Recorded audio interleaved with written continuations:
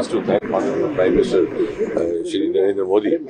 For almost 6 to 7 decades, India's space sector had functioned behind what I would say as a veil of secrecy.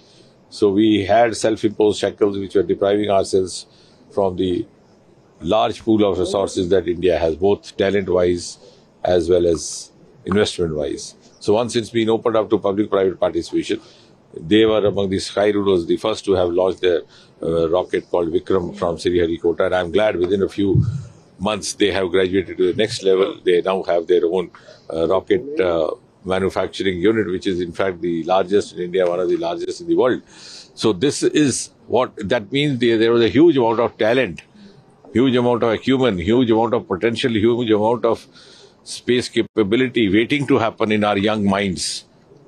But they were not getting the kind of enabling milieu that was required at the level of the policy planners, the political leadership, and Prime Minister Modi has given that. So today we are in a position where we no longer is India being seen as a country to be led by other countries. We are now giving leads to other countries, at least in the space sector.